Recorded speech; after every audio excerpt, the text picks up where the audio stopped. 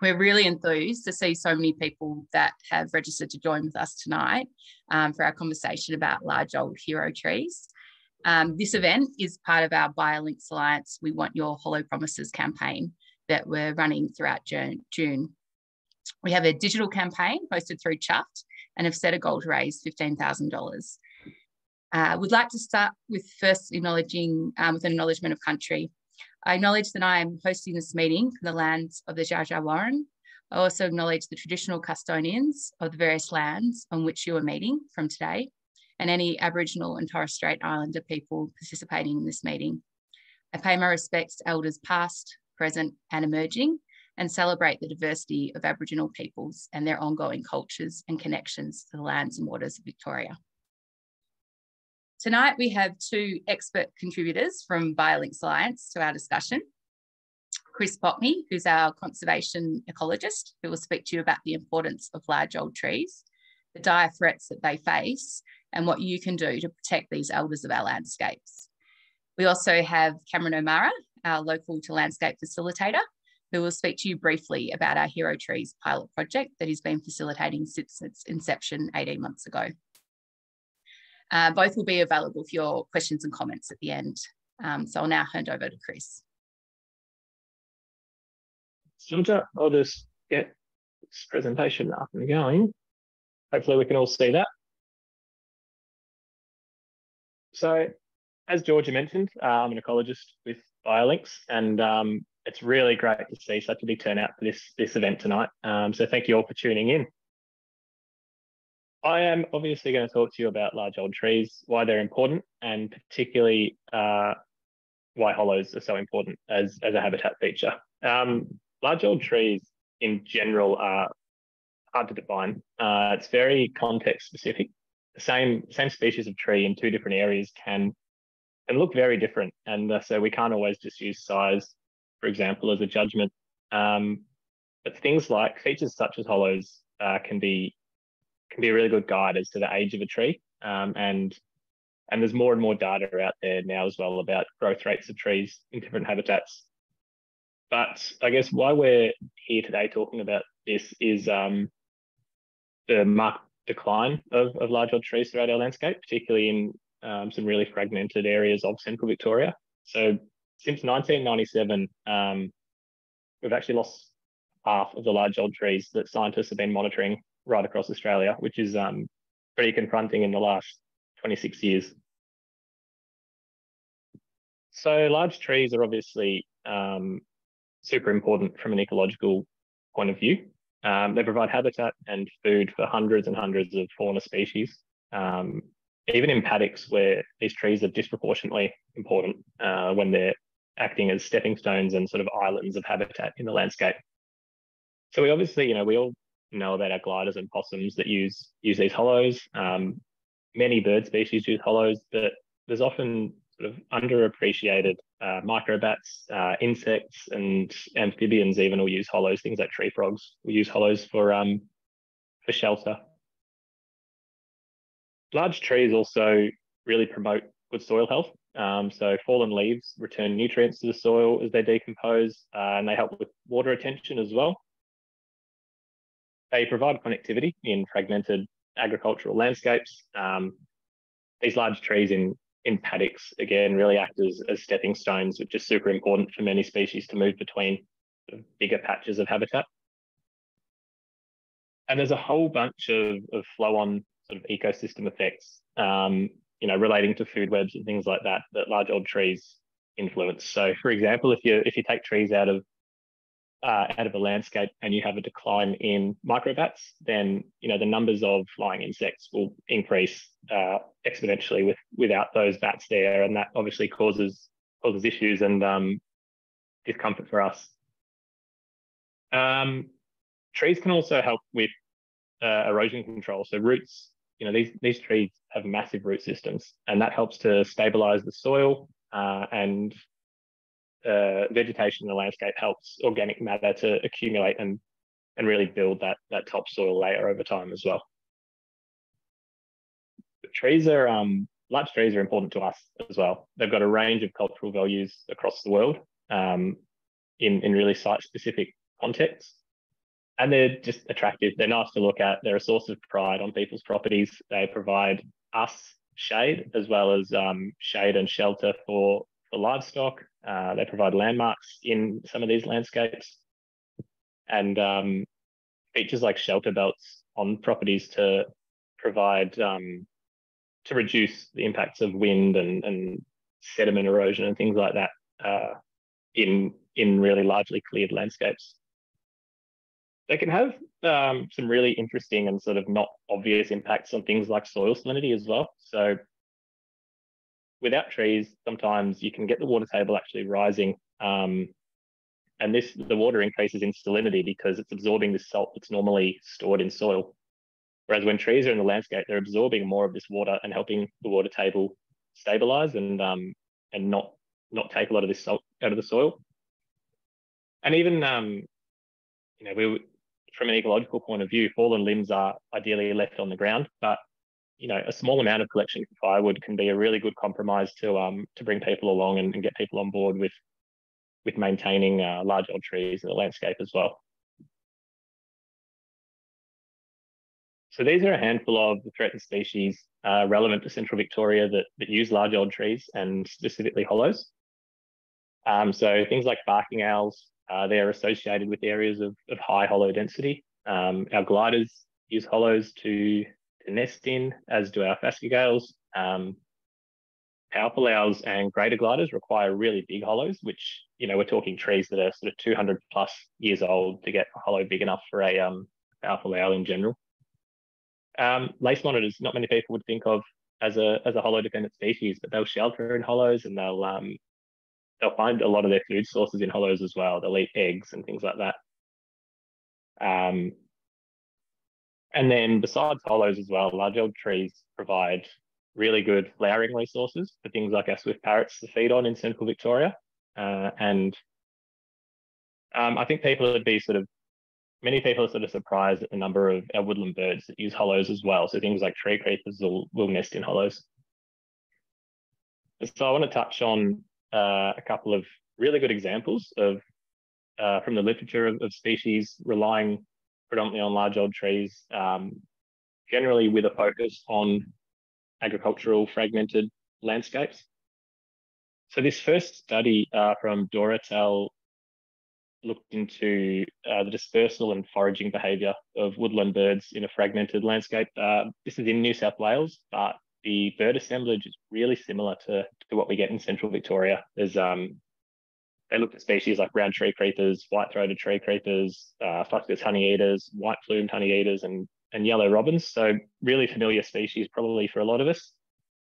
And they wanted to assess the movement of these birds from remnant patches and what features in the landscape were important for functional connectivity. So what defines a connected landscape for these birds? The most relevant findings, I suppose, from this for us was the use of scattered trees to traverse gaps in the landscape.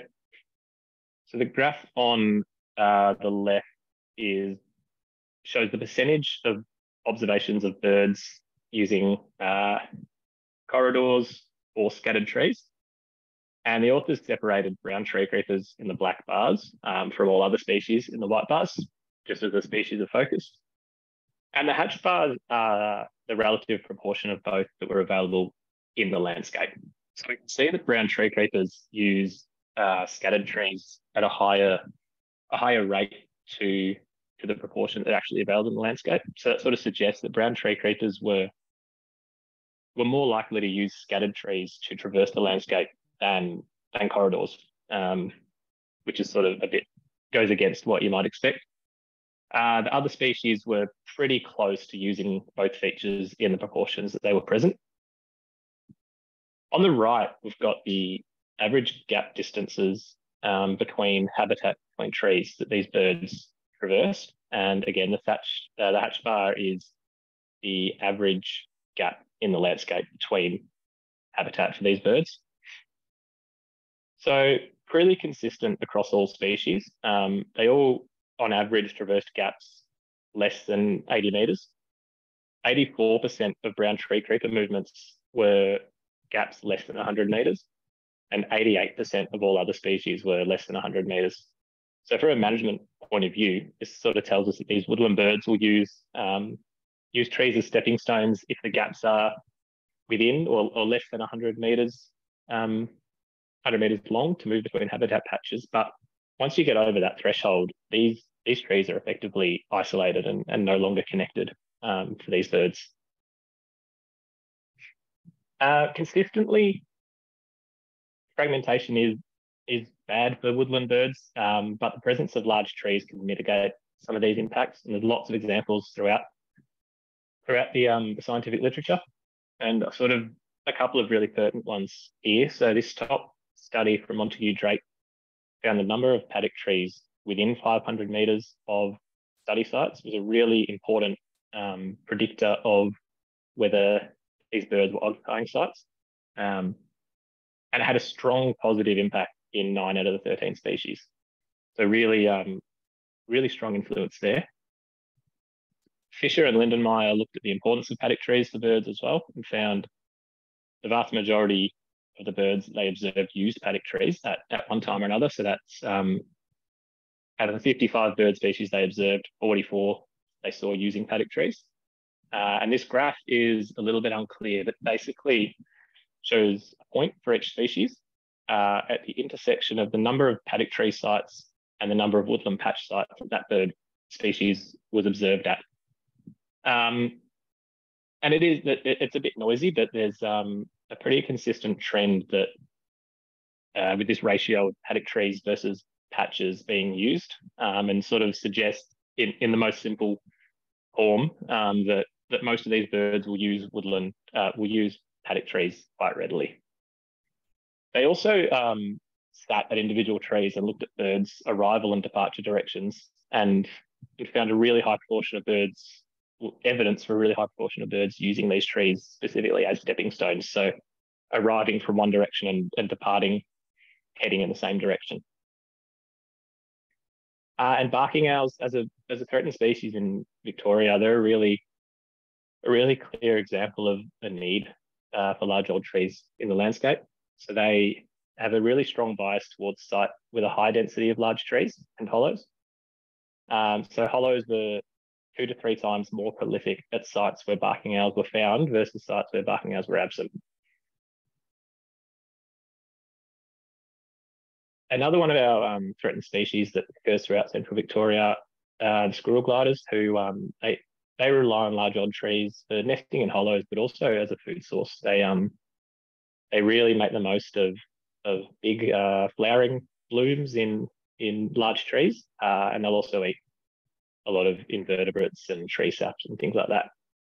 So Mason Crane's work through ANU looked into squirrel glider foraging and denning behaviour, and that again in a fragmented agricultural sort of landscape.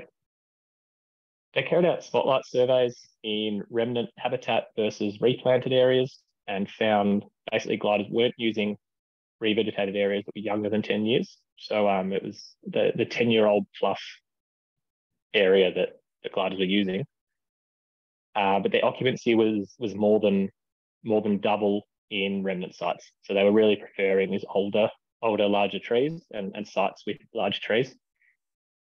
And then within the landscape, Mason radio collared and tracked 32 gliders over 5 months. All gliders were denning in eucalypts, as you'd expect, and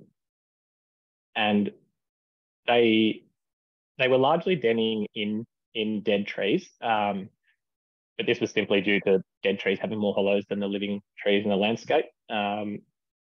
If the living tree had hollows, the gliders actually preferred living trees. And individual gliders use an average of 7 den sites within their home range. So you can imagine to have a sustainable population of these gliders, how many hollows you need across the landscape to support them if each individual is using an average of 7. They're foraging mostly in big eucalypts, but occasionally in acacias. And they have this really clear pattern of moving from low-lying areas to the upper slopes when flowering trees were available, particularly red ironbark, favourite of theirs when it was flowering, and that occurs up in those ridges and the upper slopes. And then when flowering stopped, they moved back to the low-lying areas. So this is a really clear connectivity issue, and that's a big, again, that stepping stone role that these large trees play. These gliders can glide up to 50 meters between trees, but similar to the birds with that 100-meter threshold, as soon as you go further than that, it's basically an isolated fragment as far as these animals are concerned, because squirrel gliders pretty much won't come to the ground. So it just emphasises the importance of maintaining connectivity with large old trees in the landscape, so they can come to and from the low-lying areas and the slopes, and also the importance of looking after the remnant habitat that we have, because the tree plantings and revegetated areas were rarely used. A really interesting thing that came out of this study as well was that gliders specifically preferred scattered paddock trees, possibly because they were all big. They were all really old trees, providing they were within gliding distance. And when scattered trees were in the home range of a glider, those gliders actually maintained smaller home ranges. And so when they had remnant patches or roadsides, they were requiring a larger home range. And the authors sort of put that down to, again, these large, just the sheer age of these large trees, that they'll have probably multiple hollows, and when they flower, they're probably producing a really, really large amount of food for these gliders. So again, these scattered old trees have a really disproportionately high value in the landscape. So we all know, I guess, how important large trees are, but why are they threatened? And this is recognised as a really significant threat. The loss of hollow-bearing trees is listed as a threatening process in the Victorian Flora and Fauna Guarantee Act. So we know it's a major issue for many species, and it's largely caused by land clearing over the last 200 years. Big trees were obviously targeted for timber, and still are, and whole forests have been lost. And then this is really exacerbated by a lack of recruitment. The trees that are 200, 300, 400 years old and are starting to senesce in the landscape, those subsequent generations of trees haven't come through, and that's through a combination of factors, but things like grazing, slashing, fire, and just poor soil health has really prevented those generations of trees from filling those gaps in the landscape. And that's where we've got this this sort of missing link throughout a lot of our landscape. Too much of certain nutrients can be a massive issue for large trees. Nutrient overloads in certain ratios can kill mycorrhizal fungi and prevent plants from uptaking a range of essential nutrients. And this, the excessive use of fertilizers can really throw out that natural balance in the soil and with the fungi and the interactions with trees there. Soil compaction, which can be due to stock. So, obviously, I guess Australian soils and Australian landscapes didn't evolve with hardwood large herbivores. So this soil compaction is quite a new thing to deal with for our ecosystems. And vehicles. So large trees on roadsides suffer from soil compaction just from being next to a road as well. And that limits how much water gets into the soil and is available for trees, but also limits root growth. And so if the roots can't grow as deep, basically the tree has a higher center of gravity and then is more prone to falling as well. Fire is an issue as well at the moment. It's obviously an important part of many native habitats in Australia, but generalising, particularly in southeastern Australia, we've really got the balance wrong. Fire regimes are largely inappropriate across the last sort of 150, 200 years, and that's really contributing to a loss of many of these trees. And drought, plenty of our species are adapted for some level of drought, as is normal in Australia, but they can't adapt quickly enough to the increased severity and frequency and the duration of droughts that we're seeing. So there's really sort of grim but interesting article in the Guardian about this study that was done in native forests, coincidentally, in the period leading up to the Black Summer bushfires, and showed massive dieback before the fires came through, attributed to drought stress through a long period of severe drought. So that's all a little bit grim, but there are things we can do. It seems really simplistic and cliched, but raising the profile and appreciation for large old trees in our community it is vital. It's a vital first step. All of you guys listening in on this and all of our local communities are going to be our greatest allies if we want to conserve habitat on private land in particular. And having community on board and having local champions and things like that is really the first step to being able to implement any of the more direct actions that we can do to give these trees a helping hand. At a property level, fencing around trees or resting paddocks to exclude stock can improve soil conditions for these trees, minimise compaction and allow recruitment by minimising grazing pressure on seedlings. And this doesn't have to be, a massive area that's excluded either. It can be as little as the diameter of the canopy of the tree, just to that outer, what we call the drip line. But the bigger the better from our point of view.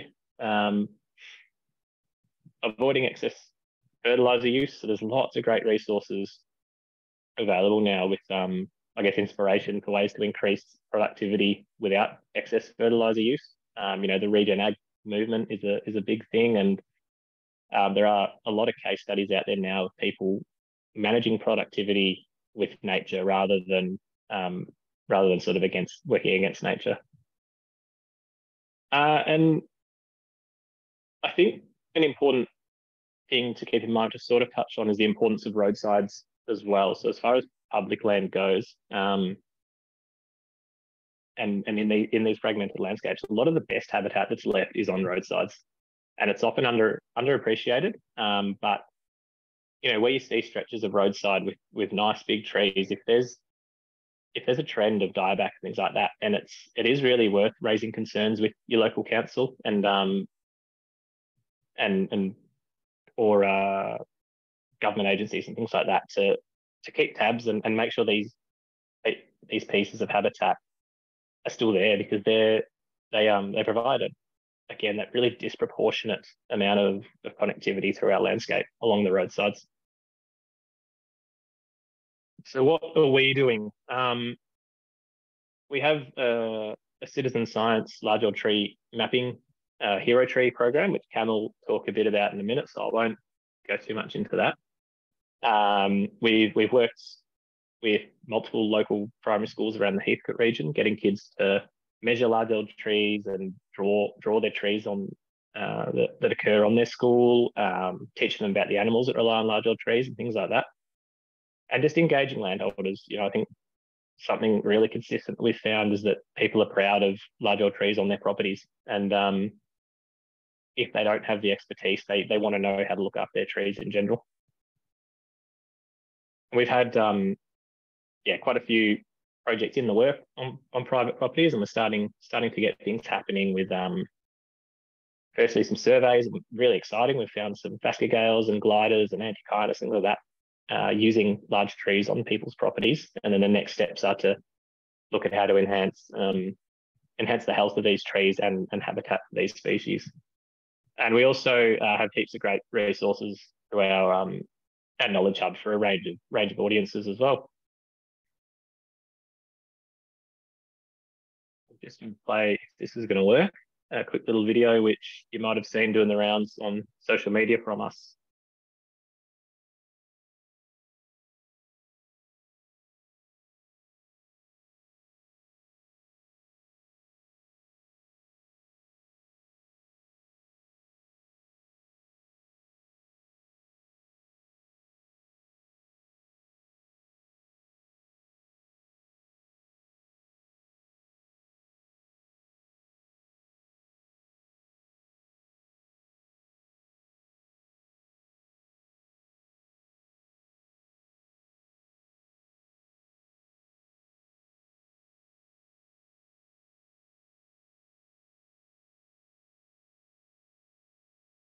Hey, Chris, is the sound on? I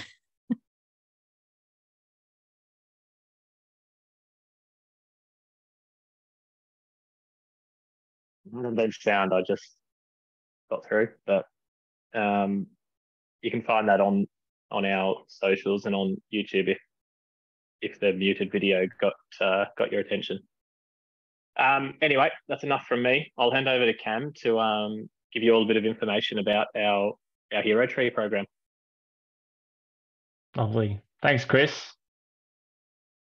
Yeah, so like Chris said, it's sort of my job to turn a lot of that science into on-ground action. So I work in the Heathcote region mainly, but Heathcote is really just a pilot that we want to expand to multiple different areas across central Victoria.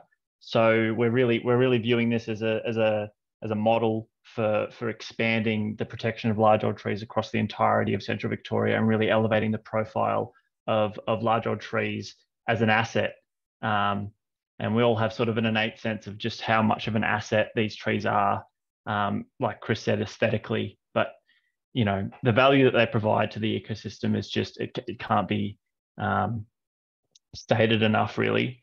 So what you're seeing on the screen now is that the sort of poster that we've been using to promote the project in the Heathcote region. And what it does is it enables people to go onto an app that we've created that lets you map a tree, a significant tree that you might have at your place. Now, you don't need to be in Heathcote to do this. You can do it from anywhere. What it will do is if we start getting a lot of hits from outside of Heathcote, you know, it might even help us leverage that local government area or that catchment to promote a project within that region. And yeah, it's really valuable because it's not just getting people engaged with it, but it's actually seeing where these trees are in the landscape. And the more people that do it, the more that we can understand about the types of demographics of the people that are interested in this stuff, as well as where these trees are in the landscape. So both really important things for us to understand. So yeah, we do want to expand the project into new areas, and we are in talks with various different local governments and catchment management authorities to try and get the project as widespread as possible. And we do have all of the infrastructure built to be able to do that and to be able to expand it as widely as we can.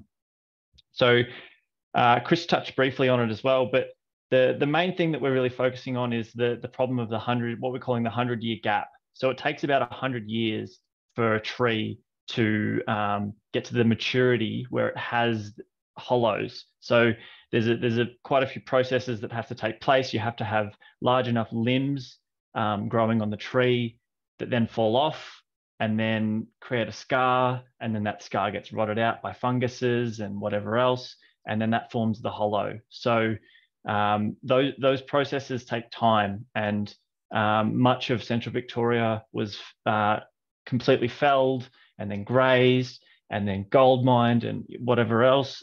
So there really is just mostly it's paddock trees that are remaining, that are in that sort of significantly old age bracket where they have multiple hollows and they can support a wide range of different species of hollows of different sizes and things like that.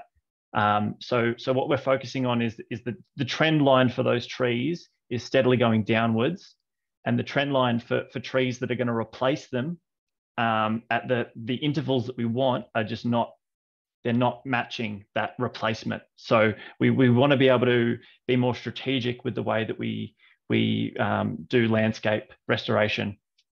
So there's a few things that we can do, and there's a few things that I talk about with a lot of landholders that we can do. So a lot of the time, when I'm talking to landholders, I try and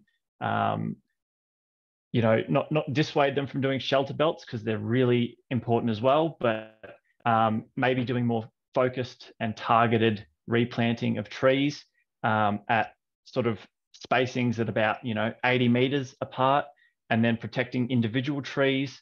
So instead of fencing off huge areas and cutting off large areas of your grazing land to stock, you're only doing very small targeted planting. And you think about, you know, what impact is that going to have in 50 years, in 100 years time, you know, when we're not even around anymore?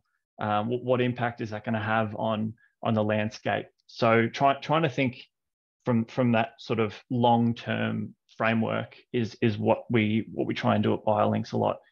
And another thing that we can do, which is really, really easy a lot of the time, is leveraging those existing trees, things like those roadsides that Chris talked about. You'll see it when you're driving through the landscape. There'll be a single large tree in a paddock, and it hasn't had stock in it for a few seasons maybe, and there's just all of this passive regeneration coming up. So how do we manage that passive regeneration? You know, there might be too much regeneration, especially with things like red gums. So do we go through and we thin it out, or do we try and encourage that to promote the regrowth that is? You don't even have to plant any trees. Basically, you can just sit there and watch it take place. Yeah, Chris also mentioned roadsides, and you'll see that a lot when you're driving around Central Victoria. There'll be all of these large grey boxes and red boxes along the side of the roadside, and they're beautiful trees. We're really lucky that we didn't clear all of the roadsides completely. There's still quite a bit of remnant large old trees along those roadsides, and you can just fairly easily see there'll be an assemblage of various aged trees springing up on the fences on the other side of the fence in the private property. And a lot of the time, if you simply just allow that passive regeneration to take place, you will get huge benefits over time. And you don't even have to exclude stock necessarily forever. You can do it periodically. You can just do some small stock exclusion for short periods of time, just allowing that vegetation to get to the age where it can no longer be easily grazed down to nothing by the stock. And yeah, that can have a really, really big impact on the overall landscape. So those are some of the things that we try and do. One big thing as well is trying to teach people how to assess the health of their large old tree. And it's quite a difficult thing. It's a holistic sort of thing that you have to really think about, you know, how to assess the health of a tree, you know, looking at the shape of it, what are the issues, you know, it's never one thing alone that causes tree decline. It's always a multitude of factors. So we're trying to put together some materials that'll be available to everyone that they can, you know, assess the health of their tree. So that's another thing that we want to come out of this program. So I think I'm getting the cutoff time for Georgia. So no, you're fantastic, and we appreciate all your expertise and contribution there, Cam. No, it's incredibly interesting. No, just noticing the time is ticking, so I thought we may take some questions. There's some really interesting comments and questions happening. I'll start with Adriana's, which is, in Victoria, is there an obligation for trees planted as part of approved development to ensure they reach old age with hollows? The further comment is, this is not part of DA approvals in New South Wales, and I think that is an issue because nobody monitors establishment and retention of planted trees. I may throw this one to you, Cam. Is that? Yeah, as far as I'm aware, there isn't, and it's something. It's interesting. You should, depending on which local government area you are in, it'd be worth looking up what their strategy is. Because a lot of governments are releasing new biodiversity strategies and climate strategies that have huge impacts on this kind of legislation. So I know City of Greater Bendigo, which is where we operate in, they have a lot of this kind of information in their new upcoming biodiversity strategy. So yeah, it seems like there will be more of an emphasis on this going forward. And it's just mostly it's how you actually administer it, because it's a really difficult thing to do, you know, to keep on top of. But, you know, remote sensing and all of those kinds of things are becoming more and more utilized in this kind of space. And I think that'll have a huge impact on that as well. Fantastic. We've got a question here from Heidi. Does the hero tree mapping work for public Crown land, including roadsides, or just private property? I'll throw that one also to you, Cam. You can do it wherever you'd like. I'm interested in any significant tree that you can dig up or not dig up, but any significant tree you can find. So yeah, you can do it on any tree, but really we are trying to look for trees on private property. But if you see a significant tree, then yeah, please don't hesitate to map it. And a further comment from Vondo is there a minimum size tree diameter to map?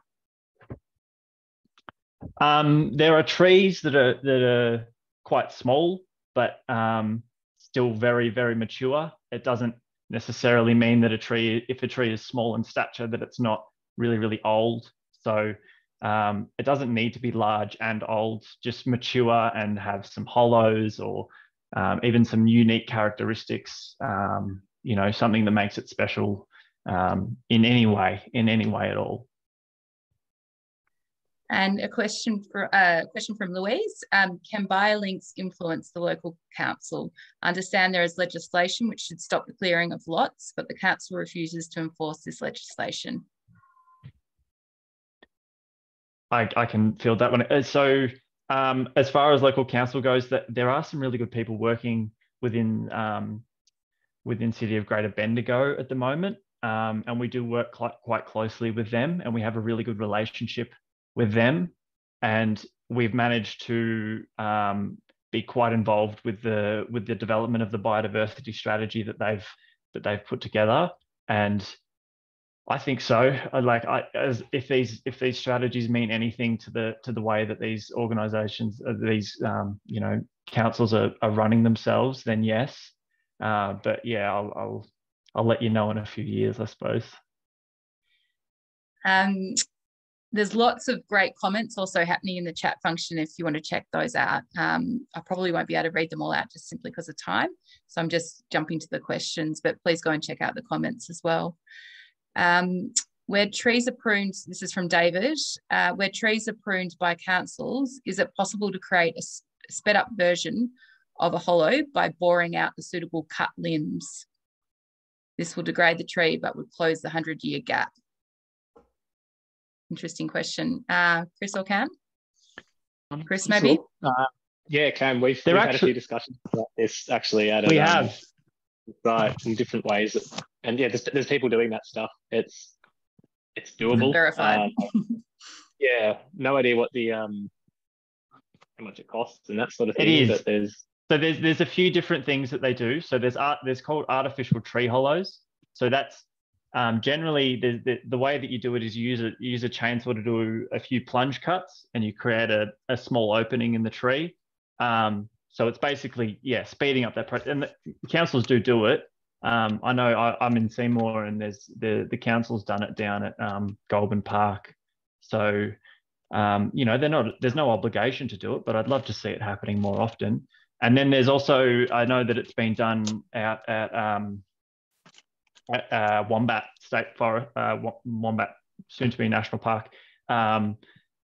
They've been doing some trials with drilling. So they use a drill that extracts all the material and bores out a hole, and then so you can do various size hollows basically. And we know that natural hollows are much better thermally. They're much better at sustaining the animals that live inside them. So wildlife prefers those, especially things like powerful owls, which there's been almost no success with artificial boxes and things. So yeah, it's a big problem. Just a follow-up question from Louise about Biolinks. Can Biolinks influence local councils? And you spoke about Bendigo Council. She's just wondering if we can do the same with Macedon. I'd absolutely love to do the same with every local council. Yeah, I mean, we'll keep putting our shoulder to the wheel in as many ways as we can, I suppose, but it's outside my jurisdiction at the moment.